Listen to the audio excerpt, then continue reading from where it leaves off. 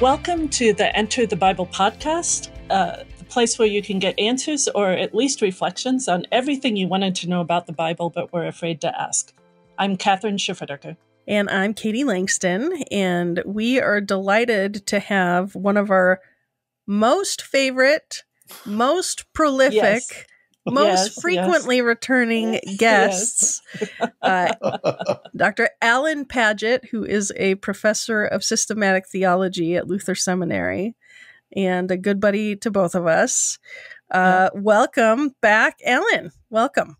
Well, it's such a pleasure to work with you guys in anything that we do, and I appreciate the opportunity to talk more about the Bible, which is a book I happen to think is wonderful. Like, it's pretty good. It's okay, I guess. I love it. He's a Bible geek disguised as a theology professor. Well, that might be true, but you're not supposed to out me the first 5 minutes.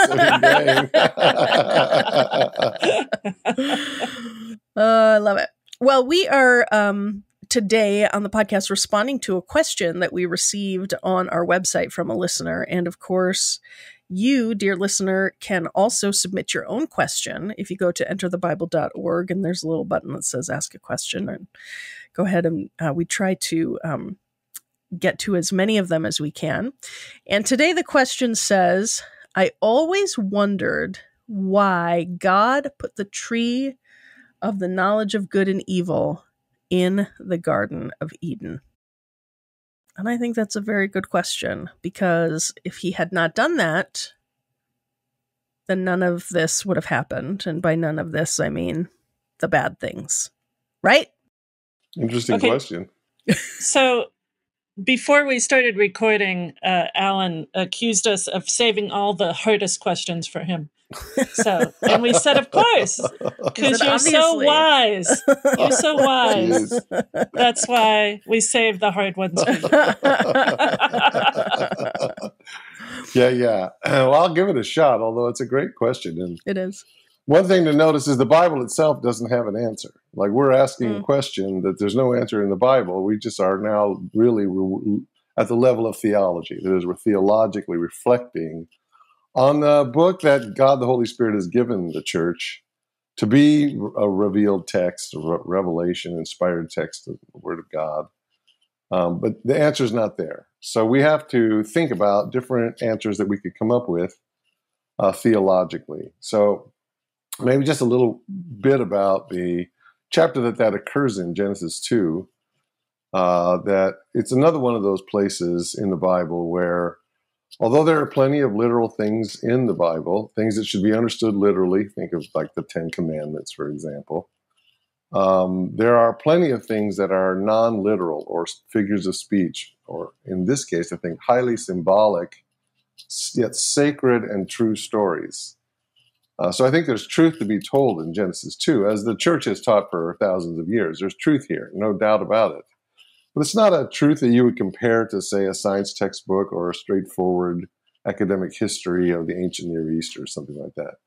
It's a truth that God is communicating by means that would be understood by all kinds of different people, and especially the people of those days. So what are these symbolic stories about the origin of the universe and of human beings? What truth are they communicating? And it was not going to be a scientific truth for us, but a symbolic and theological one, an ethical one. So first of all, just to remind you of the story. So, God puts all these trees in the garden, or maybe we'll just call it the forest of paradise. Mm-hmm. It seems to be full of trees. Yeah. And so Adam and Eve are young, and we think they're kind of innocent. They don't even know the difference between right and wrong yet. Right. And so they're dwelling in paradise. So dwelling in a paradise. But one thing the scriptures is pretty clear about, I think, is that Adam and Eve are not perfect. And so that's another thing we have to say no to in our tradition. And it's not in all of the whole tradition of the church, but especially in a great poet like Milton in Paradise Lost, and in others who followed in a certain tradition of theology. Adam is like this amazing, fantastic creature who has all the virtues and powers of all humans ever. He's kind of like Ultra Boy or something, all human balls all together. And, the Bible just doesn't say that. I mean, it seems to me that we're to think of Adam and Eve as like the innocent, prototypical humans, the first humans. And the fact that they don't even know right from wrong yet suggests that they're young and innocent, not that they're absolutely perfect. So I think that's where we want to put our mind when we begin to wrap around the two trees that are different, that are not just there for food or shade or just to be part of the forest of Eden. Those two trees are the tree of life and the tree of the knowledge of good and evil. And, life is there because, and we know this from other stories where the same tree appears, including the book of Revelation. The tree comes back. The tree is for the healing of the nations. The tree is, you eat of the tree, you're not only healed of your illness, but it extends your life over and over again. If you continually eat of the tree, then you continue to live. So it's a good thing that the tree of life is there. God has given us life, but this is the promise or the reality of the beginning in God's mind, that human beings would live beyond death, that they could be healed of death, even of death. Not that we enjoy that now. But yeah. It's worth noting that the tree of life also shows up in the book of Proverbs, where woman wisdom is called the tree of life, right? To those who hold on so to by it. following the wisdom of the Torah, the wisdom of God, you will live more prosperously and properly and live a long and blessed life, that kind of thing. Yeah, great. I forgot. Yeah, and in Ezekiel too, which Revelation borrows from, right? That vision of the temple at the end of time, the tree of life is there. The tree of life. The river flowing from the temple. But yes, that beautiful images. I love those. It is. So this tree doesn't show up all that often in Scripture, but it's beautiful imagery. And as you say, that the leaves of the tree are for the healing of the nations, right? What a beautiful image. Love that. And of course, the cross is equated with the tree of life too. Right. He, in fact, specifically talk about Jesus being hanged on a tree, even though we know he wasn't hanged, so they could connect the Hebrew Bible with the experience of Jesus as the Messiah and connect the cross with the tree of life. So, yeah, that's kind of cool. That's beautiful. So this tree appears several times. What doesn't appear so much is the knowledge of good and evil. So we're kind of thinking, now, what is this about? Right. And it seems like we have to focus on two different ideas. I mean, one is that it's a kind of knowledge, but it's not a scientific, logical, propositional knowledge. The sense there, I think, is of an intimate knowledge and experiential knowledge. And then there's also this phrase, good and evil. And probably we're meant to take those two words together. There's a certain technical device that happens in Hebrew where it's called hendiasis by the scholars, where two words are connected together by and they're meant to be taken together and understood as a whole, but they're naming different things. I don't know, it's hard. Like heaven and earth. You're supposed to really understand heaven and earth as, the sky, the earth, everything created, everything you can observe, everything you can see. We would say today the observable cosmos or something like that. Right. And so that's an example of that thing that they call hendiasis. So I think good and evil is the same. So somehow it's talking about some spectrum, some whole, something. And over the course of time, as theologians have reflected long on the book of Genesis, in fact, Genesis is the go-to place for the whole Christian doctrine of creation since the get-go. We've always been reflecting on Genesis. So there's a huge amount of alternative ways of thinking about how this fits into the narrative and what's the symbol of this. Well, one way is to think of it as having in your gut, like knowing the difference between moral right or wrong. So the right thing to do or the wrong thing to do. So typically, though, that's a thing that humans learn by experience. So we have to make mistakes and learn from those mistakes. And then we realize, whoa, that was wrong. How did I do that wrong? But we also learn what the good is and how to live the good and how it's not always easy to do what is right in the face of things that feel like they're more pleasurable They make more sense. They're more efficient. They're more something else. It's not about following God's ways or God's wisdom, but about worldly wisdom and worldly goals. Yeah. Sorry, or they're easier, the easier path, the path that doesn't require that much effort. Right. I love those. Or that grants immediate gratification as opposed to... Right. Yeah. So in order to be fully human, we've long thought that it's necessary to be able to make a free moral decision between alternatives. And so the tree is, just like the tree of life is something that they have, but that will deepen later in time. So now they have life and now they have healing, but later in the ways of God and in the ways of providence and in salvation, they'll actually be given eternal life, even beyond death. So one way of thinking about this tree is to say that they're innocent. They don't know the difference between right and wrong. And rather than actually, it's like a test. It's a test of them to see whether they can follow God's ways. And they couldn't. Humans weren't capable on their own of doing the right thing all the time. And so I think the tree symbolizes that incapacity we had even before humans ever did anything wrong, when we were innocent. Nevertheless, we had this capacity to go astray and to go wrong. And that's been built into human beings, I think, actually as a good thing. It's not a bad thing. It may be that many evil things result from it, but also think about our intelligence. Why did God make humans intelligent? Look at all the evil things we can do with our intelligence. Look at all the bad things. Look at how we can hold over other people and worm our way through the world. Look at what we've done to other species on our planet, other living things on our planet with our intelligence. Powerful weapons that we've invented. The capacity to understand, first, that we've done wrong, and secondly, what the good is, and to know that in an intimate way, it requires growth and experience. And so I think the story is really a story of that growth and that experience that all humans undergo. And I don't think it's a bad thing that God has granted to our species this capacity for moral understanding and knowledge. So that unlike, let's say an AI program or a robot, or unlike other species like, the fruit fly or something, we are able to do something. We have moral responsibilities, and we can be blameworthy, but we can also do things that are morally beautiful. And if we didn't have that capacity, then all those morally good things would also not be part of human history. Do you think it's fair to forget about that too? Do you think it's fair to say that if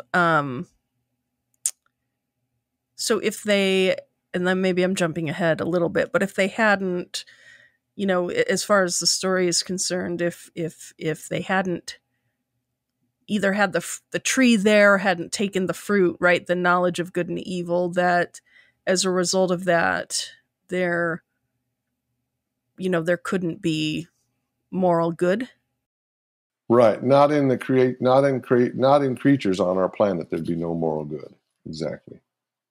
That's interesting. There'd be no moral evil either. Sure. Right. But it looks like in God's plan, we need to have some creatures who have that capacity, and for whatever divine reason there are, and we could go endless speculation about that. Right. God believes that this is an important part of the created world.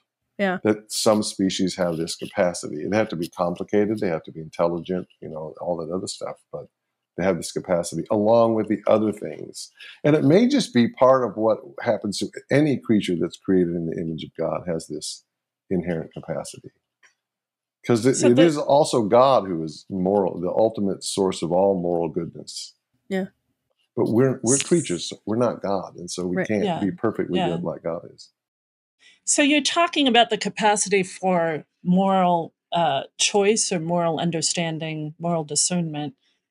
You're, I think, wrapped up in that is also free will, right? That we're creatures given the ability to make choices, right, good and bad, right? Yeah. That that and if the tree of the knowledge, to take this story at face value, if the tree of the knowledge of good and evil wasn't there, then they didn't have the choice, right, to choose badly.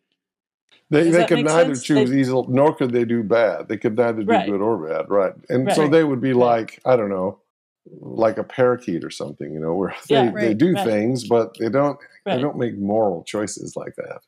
Right. So yeah, I think that's one way of thinking about what the passage is talking about. We sometimes reduce that to free will. I like to think of it more holistically as this whole set of capacities that are given to us that we might live and fulfill the calling to live in the image of God. And that's just one of this complex, embodied set of things that are given to us so that we might be, you might say, fully human in the way that God understands that to be. And not just in a purely biochemical sense of the word. Right. So that includes a spiritual life, a mental life, but also an emotional and a moral life. And I think those things are all connected. I don't think that we really have different parts of us that could be removed. But it may just come as a total package. And I kind of suspect that's true. But obviously we're speculating here. But there's another sense of good and evil, though, that we need to pick up. And that is that we've been talking about the good and evil that Adam and Eve can do. That is the good that humans can do or not do. Or when they're innocent, they haven't learned to do it yet. And they kind of experience these things and then they grow in a certain kind of way. I'm not saying sin is a good thing, but that capacity to choose is an important part that you've been talking about, and to make moral choices, to have moral responsibility. But another thing we can think of as good and evil is they don't know the good and evil that can happen to us from outside of us, that comes from, no, there are no others, okay, but that come from, the animals. Think about the animals. There's no giant predators that attack humans in the Forest of Eden. You know what I'm saying? There's no terrible weeds that you have to fight off. The woman is going to have children, but she doesn't have to. The pain and the terror of childbirth is not upon her, and so it seems like, not that the world is any different. I don't think that the so-called fall, that is the origin of sin in humans, I don't think that affects the whole universe or the cosmos, or that somehow biology and physics and chemistry are different. But I do think that God protects. The promise of paradise is the protection. And so there's a protection there, that when Adam and Eve eat of the fruit, fruit here is like they do something and they learn, but they also have to deal with the consequences of what they've done. They're no longer in the paradise. They're no longer in that protected space. They're let into the world to just whatever happens to you is what's going to happen. And so they experience evil, but they also experience the good and the beauty of a wild and unpredictable world. It's the world we actually live in. The beauty of a cheetah that could also maybe, attack a young human. You know what I'm saying? Is this, the cheetah in its full speed is just a beautiful thing. The beauty of a terrible thunderstorm at night, just coming down this amazing, powerful light display. And yet it could kill you if you walk out into it and get hit by lightning. So we're now in that kind of a world where we have to struggle with the chaos and the powers of nature and the powers of the world, that God was protecting us in paradise. And there, I think, again, just like we did with the tree of life, we need to look ahead a little bit. If we're going to study anything in the Bible theologically, and this is a really old idea, it's not my idea, but we really need to read all of the Bible together and let Jesus as the Messiah of Israel be the central lens by which we read the whole Bible together. I mean, this is so Christian and so deep, and yet it's so easy to forget in a world where we want to analyze and slice all the way down. And We're not happy finding an atom. We got to break up the atom and find the subatomic particles. You know what I mean? We're always looking to slice everything down. And I think in the Bible that's been given to us for a reason as a whole, as the church, and we're meant to read it all together. So saying that, then I think that paradise is partially an anticipation of that promise again of the life to come and the new heaven and the new earth. Yeah. When we will once again experience a much preferable life together than we have now in this age and in this earth. One thing, humans won't sin. Another is we won't die. We'll have eternal life. But best of all we'll have this absolutely intimate communion with God that we don't enjoy now. Even the most saintly and pious and prayerful of us don't enjoy now. So I think it's good to see good and evil both as an internal part of the complex of gifts we have because we're created in the image of God and God has a purpose for us. I don't think we're the most important creatures in the world or anything like that, but we have a unique purpose and place in the story of creation. And it also, we can think of knowing good and evil as in your own body, experiencing things that can be delicious and wonderful and beautiful, but also directly experiencing things that can be painful and awful and just evil. Yeah. The pain and the suffering of this world. They didn't know that in the garden. So that's what I've been able to discover from the wisdom of my spiritual ancestors. You're the great doctors of the church, the teachers of the church over many a long year. And I think there's a lot to learn there, a lot to think about, and also a lot to be grateful to God about. So I'm remembering that, when the serpent tempts Adam and Eve to eat of the fruit of the tree of knowledge of good and evil, he does so by saying, you will become as gods, knowing good and evil. And so what I kind of heard you say, Alan, was that ability to experience and understand and have moral reasoning and recognize good and evil is a piece of what it means to be made in the image of God. Yes. Right? That's the sort of differentiator. And so in the paradise to come, do you think it's fair to say that, the conditions of Eden will be there, but we, humanity, we will have had those experiences. So we will retain that knowledge of good, the knowledge of good and evil, which would then enable us to enjoy the good all the more. Yeah, now, and not only do I want to talk about that, Katie, but to respond to something that I had meant to say and didn't, which is because we don't actually know what would have happened to Adam and Eve if they had not eaten, if they had not believed the snake and not eaten of the fruit. Right. So my guess is that God would have found some other way, some less sinful way for Adam and Eve to grow and learn and develop this capacity that's within them. Mm-hmm. But because it was a capacity we've had all the way from the beginning as humans, it was necessary that this option be there. Mm-hmm. Otherwise, God is like, we're just become puppets and God pushes us and determines everything that we do. And there's no freedom that's important for humans to be able to grow and become adults. So we don't actually know what would have happened and how it all would have worked out. But I think that in some way or other, we would have grown into these capacities and powers. Well, as for the world to come, it's kind of interesting is I think the world to come is dependent on this world. That is, God's not going to directly create the new age. Mm-hmm. God knows that it's kind of like what would have happened in paradise if they hadn't eaten of the tree. The period we're living through is an important part of getting ready for the world to come. The Earth Part 2, Earth 2.0, I like to call it. Uh-huh.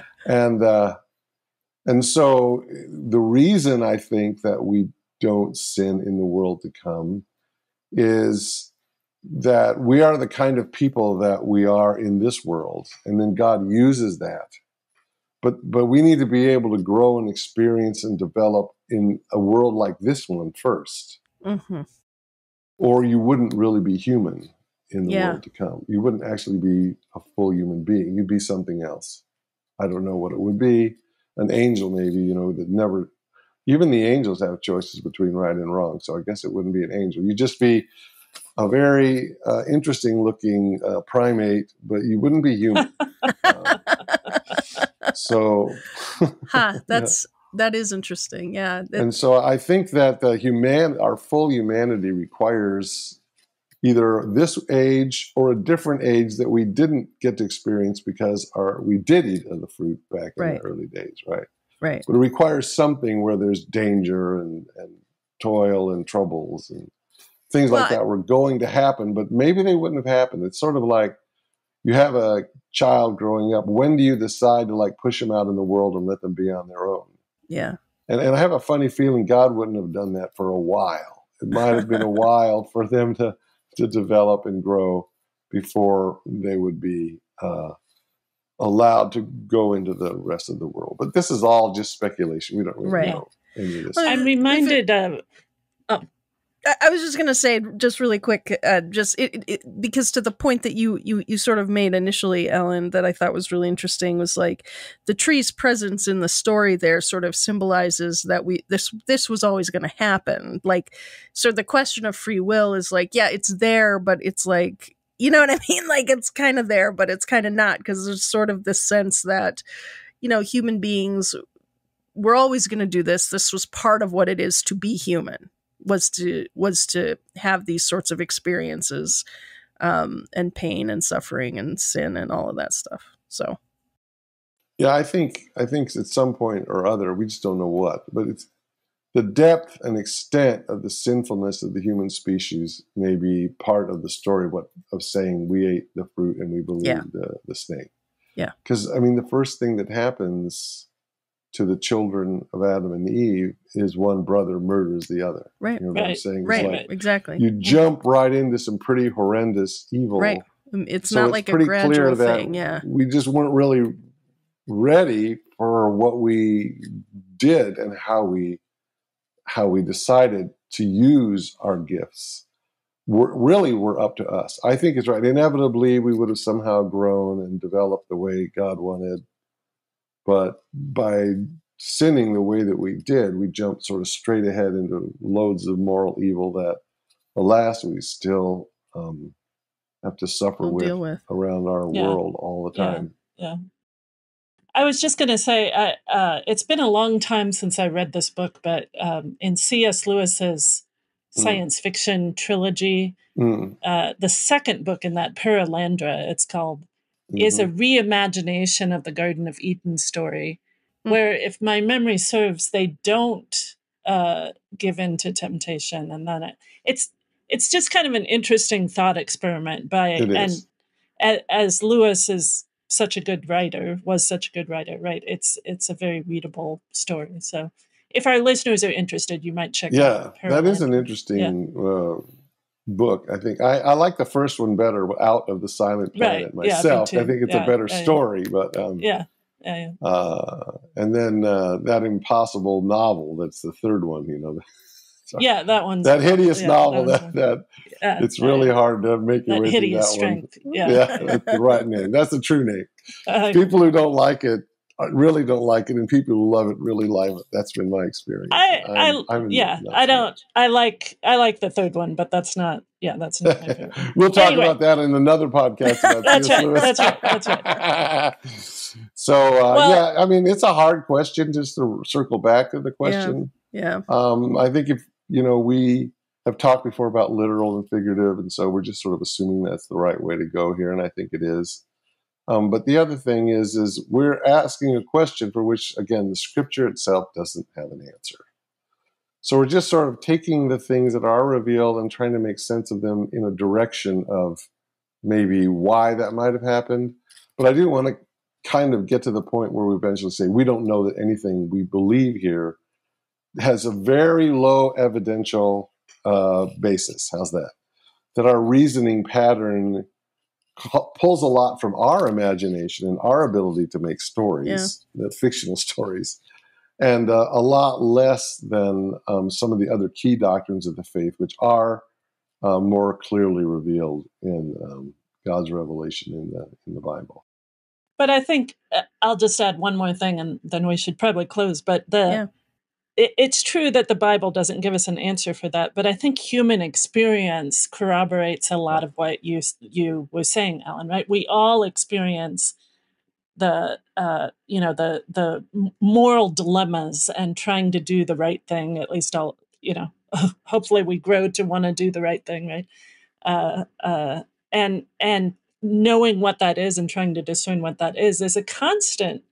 It's something that we all have to do, especially as we become adults, and that experience of good and evil coming from outside ourselves is something that we all experience. And I like what you said about that it's not the terrible thunderstorm may be destructive and may be dangerous, and it's also beautiful, right? So there's, I think I think what you said, even if the Bible doesn't provide the exact answer, it doesn't answer that question, feels true from our experience of the world, and of our own capacity for both good and evil. No, we're getting insights from our own experience, our own knowledge, the wisdom that we've learned from studying the world, studying each other. In some of these answers, but again, it's not as far as the direct answering to what God is up to and why. It's a bit. We're doing the best we can to make sense of it, but we don't. I'm not convinced that these are the only right ways to think about these things. And if we look back in the history of the church, we'll see a variety of perspectives as well. We're not alone there. But I would say in the long run, what's the fundamental truth about this is that applies to the individual and their development as well as to the whole species and its development from the ancient origins of the human race. So there's like a parallel or an analogy where every human that matures and lives to adulthood, we all have to go through this same period of innocency and then experiencing the evils that can happen in the world, even though our parents and family want to protect us. And then realizing at some point that, it's not just other people do bad things to me. I have done wrong to others. And I need to repent and I need to change my ways and I need to. It's a developmental process in the individual. And I think you're absolutely right, Kathryn. We experience the meaning of the story in our own lives when we grow, and in the lives of children that we are privileged to live with. Wow, so much rich food for thought there. And I think it's fair to say we can only scratch the surface. But to that. Just thank you so much, Alan, for being here and tackling the hardest questions, that we can throw at you. And thank you to our listeners for asking such interesting and challenging questions. We hope that this has been at least a little bit insightful. For more kind of rich discussion and exploration of the Bible, please head to enterthebible.org, and there you can get all kinds of things, courses, podcast conversations like this, videos, lots and lots of different stuff. So go there, enterthebible.org. And of course, if you did enjoy this podcast, please rate and review us on either YouTube or your favorite podcast app. And of course, the very best compliment you can pay us is to share the podcast with a friend. Until next time.